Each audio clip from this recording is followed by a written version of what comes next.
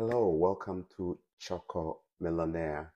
Today we're going to talk about common law partner relationships and how this can play out when it comes to immigration applications. Okay, some of you may also be more familiar with terms like boyfriend, girlfriend relationships, and you're wondering, look, Choco, if I'm in relationship with this person.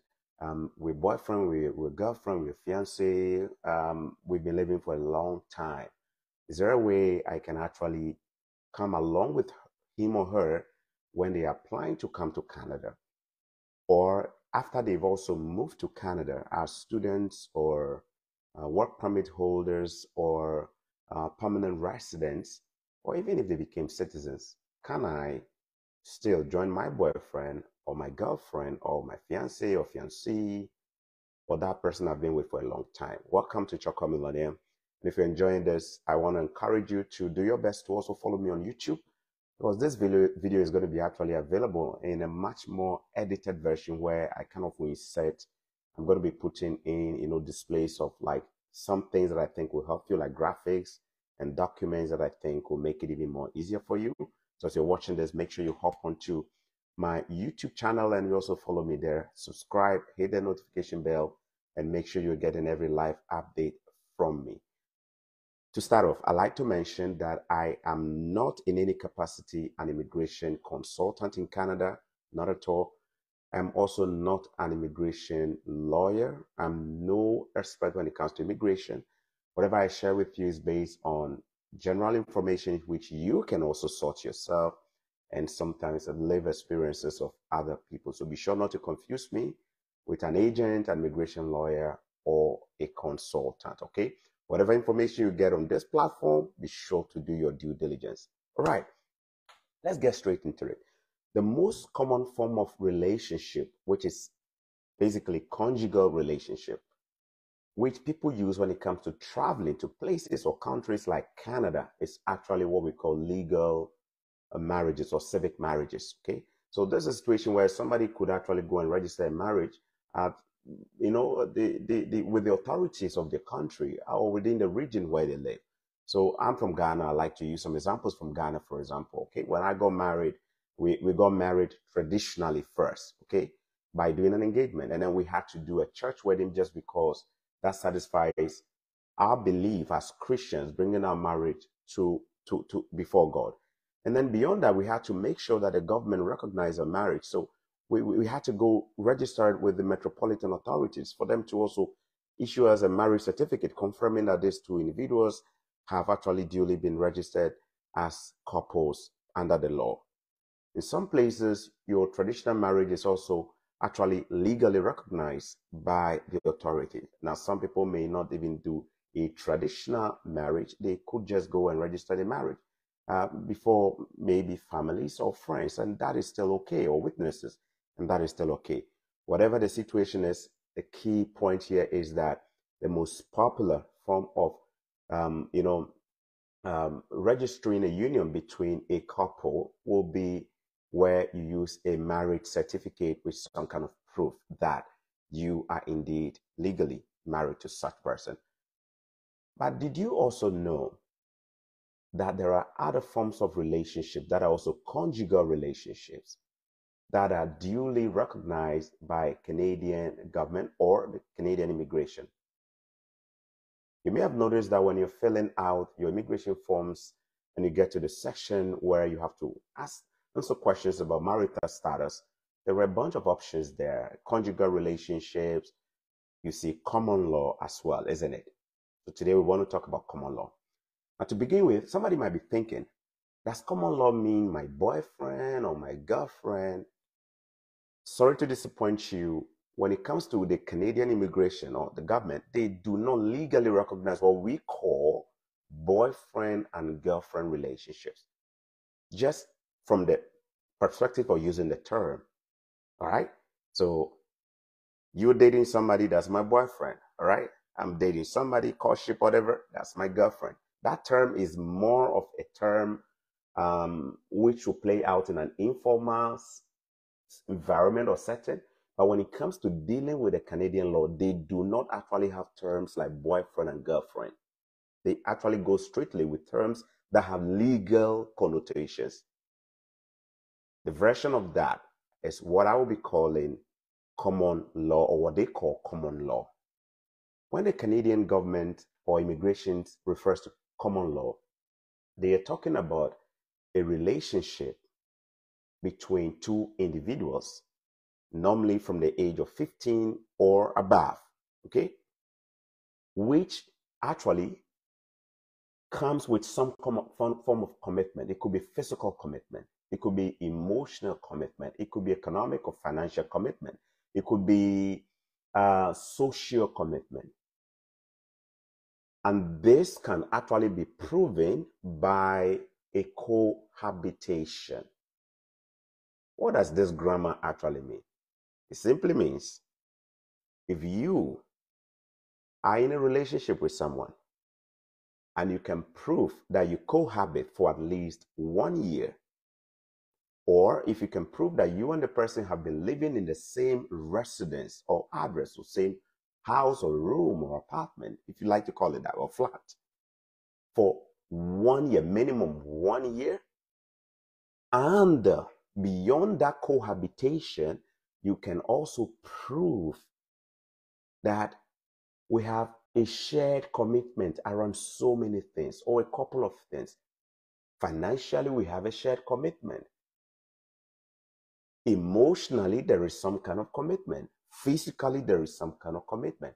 In fact, some people will even as sexual commitment, that we've been together, we've been sexually involved, living together for at least 1 year.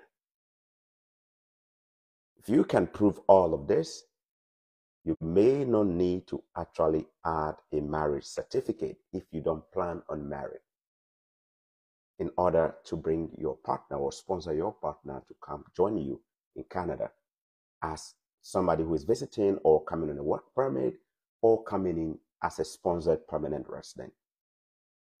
The rationale or the context behind this was initially something that was designed just for Canadian permanent residents and citizens, to make it easy for them to actually enjoy certain benefits when it comes to their partners who they may not have intentions of marrying, but then they are living together with them. But as time went on, this got a global use when it comes to immigration. So people were using it. In fact, the first time I saw somebody actually use this was a Ghanaian. The person actually used this.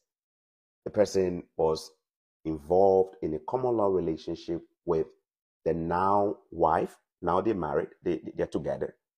But at the time, they had this common law relationship going on in Ghana, meaning that they lived together for at least a year, and they even had a child. Yes, they even had a child coming out of that relationship. And then one of the partners came to Canada to study.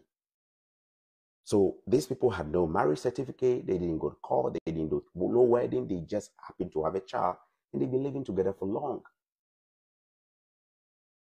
The man was actually also sending money to the partner back home. He was able to apply to bring the partner to join him in Canada without your typical marriage stuff. And I thought that was interesting. Now, just recently, some people have also asked me, Choco, can you also do videos on this? Like, we have boyfriends or fiancés and stuff back home. We don't really plan on going back home to just get married, or we are not really interested in that conversation yet. But is it possible? And then it made me quickly look at some recent situations where some of our own friends who are African brothers and sisters were also able to utilize this same concept of common law to actually file for permanent residency for their partners. I actually know at least 5 of our own Ghanaians who were living with their girlfriends in the same apartment, lived together for at least 1 year, never married, no wedding, no marriage certificate, and yet were able to file for permanent residency for those partners. You can call them fiancés, and they still got a PR. So even if you are living in Canada, this could be something you need to hear. Now, this could also be very, very useful to somebody who lives in countries that are visa exempted or visa free for Canada. You're living in countries like, in European countries where you don't need a visa you're exempted from applying for visa and providing your bank statement and blah, blah, blah. All you do is to apply for what we call the Electronic Travel Authorization, ETA. If you have a common law partner, you could also be utilizing this to actually also have them join you over here. If you're enjoying this video already, make sure you're hitting the like button, dropping your comments there, invite your friends, and make sure you share them as well. And remember, I'm going to be posting this on YouTube as well with a lot more details and screen stuff there. So be sure to look for Choco Millionaire on YouTube. All right, let's go straight into the details here. So when you are filling out your visa form and you get to the marital status question there, if you're in a common law, you have to choose common law. Remember, the definition for a common law means you ought to be able to prove that you and that partner have lived for at least 1 year, preferably at least a year before you came. You and the person were together, sharing the same apartment, sharing the same house, almost as though you're married. You know what I mean? You're enjoying everything like you're married. You just haven't decided to go to that next level of, putting a certificate and a ring and whatever, depending on your culture or your belief. You have to prove that. Without proving that, you are completely out of the equation. So I don't want somebody coming here asking questions. Okay, you can ask a question, but I'm not going to respond to that. Oh, I've been with my boyfriend or fiancé for 3 months. We've been together for 6 months. We've been together for 7 months. That's not what he said. He said 1 year.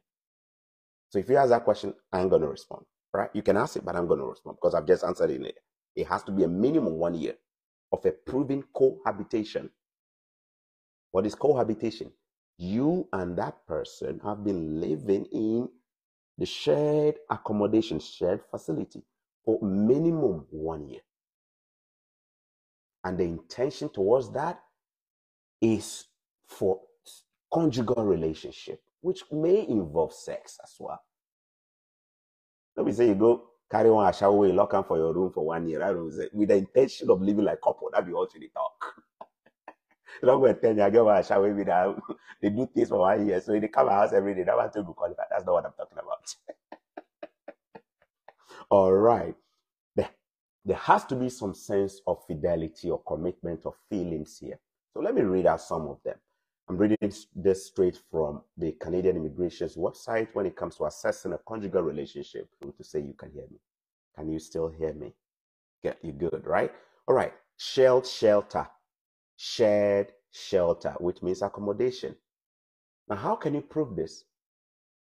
You can prove your shared accommodation with a lease agreement, tenancy agreement. You have a tenancy agreement with your name and your partner's name on it. If you live in Europe or in some countries in Asia or Southern Africa or Mauritius or all those countries, much easier to prove that. In other countries, people don't necessarily get lease agreements from their landlord. They just pay and then they move it. Hey, if you are going to be using it, you better make sure you have a lease agreement to prove. A lease agreement signed by your landlord with your signature on it, your partner's signature, both of you must be on it, showing that you've been living there for at least 1 year. Now, you can also show proof of ownership of an asset, such as a house, a property that you guys live in, as evidence. In other words, you and your partner live in this house because you own it. Both of you have your names on the mortgage. You are not legally married, but you both have an asset like this. It has your name. Or you bought a property. It has your name. In fact, you could even go on and even add a lot more if you do have. Maybe you purchased a piece of land together, property. Or you bought a car which has your name. You could even go an extra mile by showing them a financial document that also binds the two of you together. It could be a joint account. You've been operating a joint account for at least a year. Your partner's name is on it, your name is on it. That is also proof of a shared financial commitment. So assets, lease agreement, ownership of property or house or other assets, ownership of a car that has both of you, your name on it, because you chose to do it like that. Or anything you think has your name on it and can prove your relationship could be a plus. Now, in countries where your main form of receiving mails is to your address, this could be a plus to you. For example, in Canada, our letters get sent to our home address. Our bills get sent to our home address. Your phone bill is addressed to your house. It has your name on it. It has your address on it. You know, your water bill, your hydro bill, what we call hydro, which is electricity bill, utility bills, internet bills, they may have your name and your address on it. So if you live in a country where you have the opportunity to put all this on your record of information, it could be a very, very, very good source of evidence to prove your common law. Remember, things in common. That is why they call it common law. Things in common. Yet, with a touch of something like a marriage, not legally registered. You see that? Lease, mortgage, assets, utilities, a lease for a year, showing proof that you two have been involved. Joint account, bank account, really good. Now, if you're watching me right now and you have a common law partner outside of Canada, you may be even looking for different creative ways to actually show more proof of your common law. It could be monies that you've been sending or remitting or transferring to your partner. Have you been using a money transfer app or company or your bank to make transactions? Do you know you could actually request a statement from your bank or the app you've been using to send money that, hey, I'd like you to send me a statement of all transactions I sent to my common law partner or this individual whose name is Efia Schwarzenegger. Is my partner. Please send me a statement with record of every single money I've transferred to her on your official letterhead. Mr. Westing, Mr. Money, Mr. You get that statement? It shows proof of a financial relationship between you and the person you're sending money to them. In fact, this was one of the things that person who had a common law partner in Ghana was able to use to get the approved visa approved for the spouse, for the common law partner. I hope I gave you some ideas on that one there. Different ways to prove the common law relationship. For some people, they may even have a child involved, meaning they may not be married, but they have a child. I know that's very common, right? Where a lot of relationships may have children here and there. That's even an easy one. The child bears your name. The child bears somehow the mother's name. Your common law partner's name is on the birth certificate. Your name as a father is somewhere also on the child's name. That child is your evidence and your bond, a product of your common law relationship or conjugal relationship. You got it going, man. You put them together. So when you are filling out the form, the officer is looking to establish the genuineness of this relationship by looking at your shared accommodation. Is there a sleeping arrangement where you guys actually share the same place and you sleep in the same place? Of course, you don't need to prove your sexual relationship. When I say sexual relationship, explicitly, as I was watching on 90 Day Fiancé, and somebody asked, hey, I want to prove my common law relationship with my fiancé in Africa. This is a white person, US, one woman. He said, look, we've been doing all kind of blowjob. Oh, sorry, DJ. We've been doing all kind of thing on video call. I have all of that. Sometimes I go, I don't want anything. Can I take pictures of that? Me and my we do it on Skype. Can I take pictures of that and show the officer? I said, wait a minute, man. Some things are for the bedroom. You don't send that to the visa officer. The woman wanted to go and show all her things that she's been doing. Evidence. Say you want evidence? Say me and him, we've been looking. We've been knocking over the phones. I beg. You didn't hear that one from me, so please don't go and print pictures of you and him.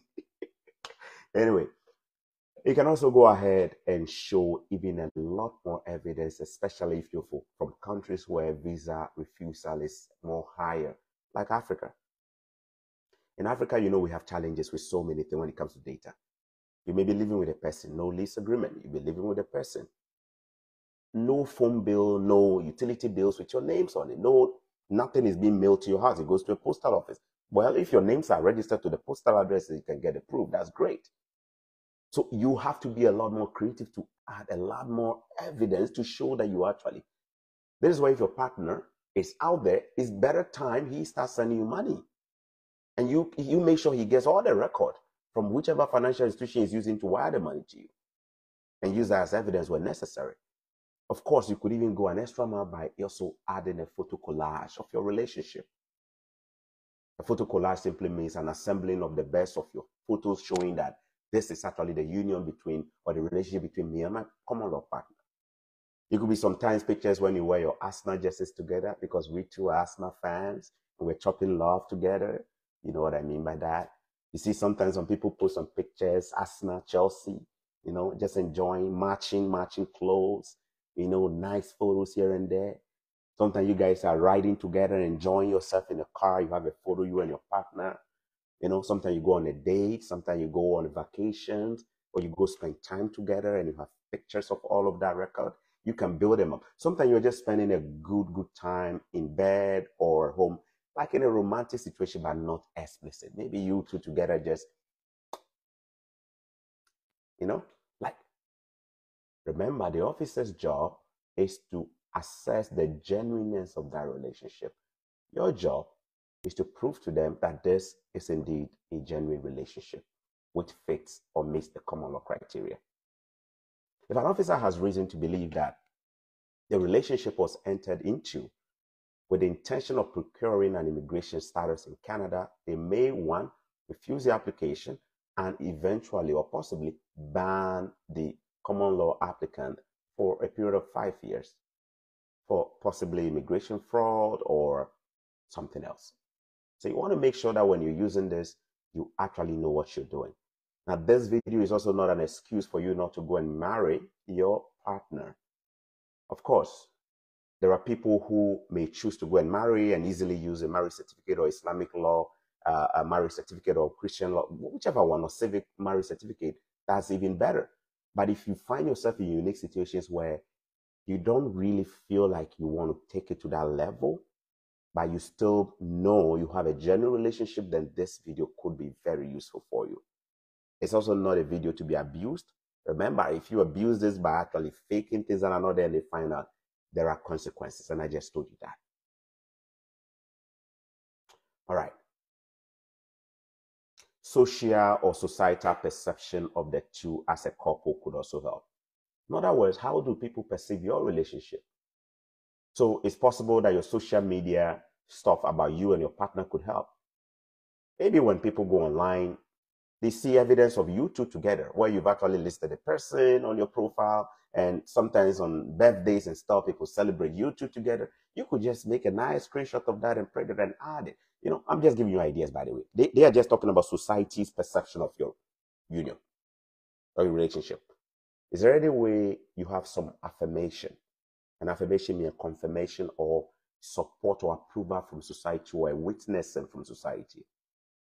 At that moments, you guys have done some things together in society that actually sends that signal that these two are in a relationship. Have you done stuff together? You can think of them and then use them. The idea here is to prove that you are actually in a common law relationship. If you live in countries where you file taxes together, there is an option where you can file tax together as joint couple. For example, when I file taxes, I file with my wife under what we call the MJA, Married Joint Account. Right? We file together as a MJF, Married Joint something. Yeah, that's what we file as couple. We file together. So as a common law, you're also allowed to do that. Which country you live in? Where do you live? Are you guys allowed to file taxes at the end of the year? If yes, do you file with your partner, your common law partner? If yes, do you have a proof of that? Maybe you're in Europe. You've been filing with your common law partner that you've been living with. You could also add that as a proof that, hey, we've been filing our taxes together, blah, blah, blah. The idea here is proof. Photos, evidence, anything to prove. Just don't go and show them. No, don't go and show them. You know what I mean? Let somebody say the good.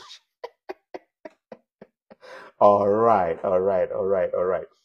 Okay, now when you are filling out your visa form, remember you can actually sponsor your partner in different ways. Some people are actually planning to use this to migrate together as visitors visa holder or work permit holders or coming to study. Maybe you are coming to study, you have a common law partner, you both want to come in, so long as you meet that requirement, it will carry the same weight as somebody who is also married and is proving that. All right. But there is also a situation where you could be living in Canada and you want to sponsor your partner to come join you under the common law partner thing. So you want to sponsor them to come maybe on a work permit or on a visitor's visa or as permanent resident. You want to sponsor them to come as well. So long as you can actually build your evidence, great, you're good to go. Just give it a try, right? People get it all the time. It's about how watertight your evidence will be. There is a document you are likely to fill, and that document is called the Form IMM 5409E. If somebody could write it down, I really appreciate that. I've been accused of repeating myself too many times, so help me out by writing some of the things down there, especially when I mention some key things there. There is an immigration form, especially if you are using the old portal.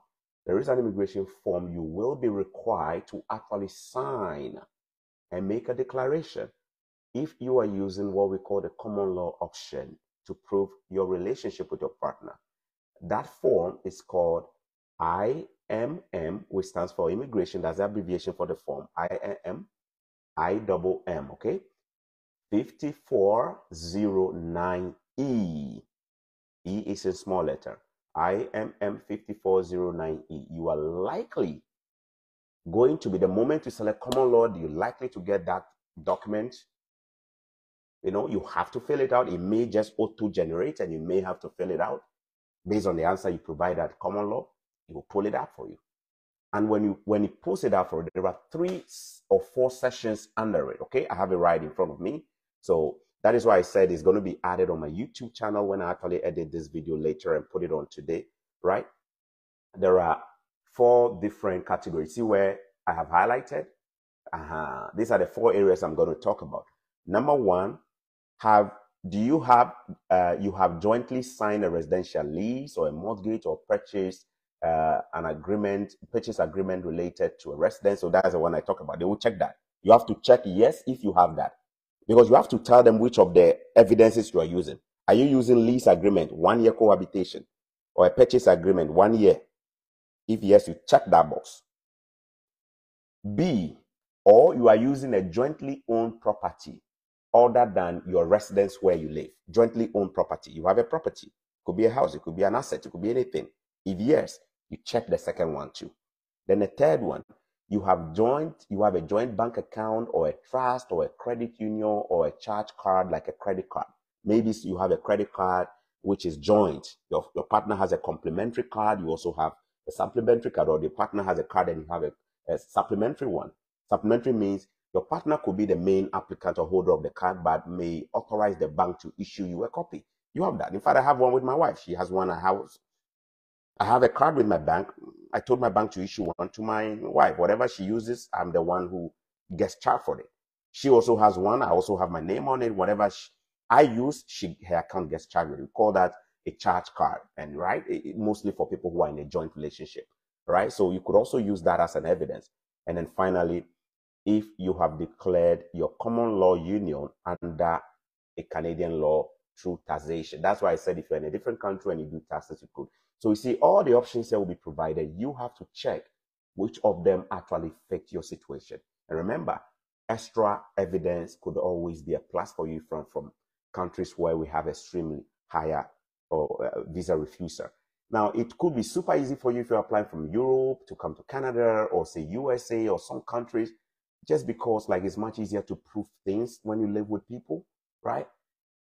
You get child benefit. There are letters that come to the house. There are mails coming to your house. But places like Ghana where I am, we can't even deliver water to my house well. See, fire service already find my house. So that place, we need a lot of creativity to actually meet some of these requirements. You know yourself, this is on common law. And if anybody has questions, please post them down there. Otherwise, feel free to use this. Now, somebody may be thinking, so Choco, I don't have any of these evidence. All I have is pictures, text messages, WhatsApp messages, video calls, blah, blah, blah. It may not make the cut. It may not meet the requirement. The first thing the officer is going to look for is a proof of 1 year cohabitation. And it must be continuous. Not you live with the person for 3 months, then you go away. You come for another 3 months, you go away. You must be able to show it. And the easiest would be a lease agreement with both of you, your name on it, or things being delivered to that address with your name, bills, everything going to that address, your name. You guys have evidence, if possible. You even have both families in photos. Your family, your parents, your siblings, his parents, everybody, in a family photo like that. And you put all those inscriptions or annotations, what we call annotations there. Me and my dad and my mom. My partner and his dad and his mom and siblings, Pose, cheese. All right? The idea here is evidence. Evidence, evidence, and evidence. Evidence, evidence, and evidence. If you have this, you may be able to bring your partner with you without a marriage certificate. Remember, the officer finds out that this was used with the intention of just getting an immigration. There was no real common law relationship. It could easily be flagged as an immigration fraud. There are people who may do this, trying to enter into a relationship, sponsoring people. Unless they don't find out, if they find out, it's a big deal. If you did enjoy this, make sure you share. My name is Chocolate Millionaire. Make sure to follow me on YouTube as well. I love you. Peace. We don't need more money. We need more wisdom. Stay blessed. Bye-bye.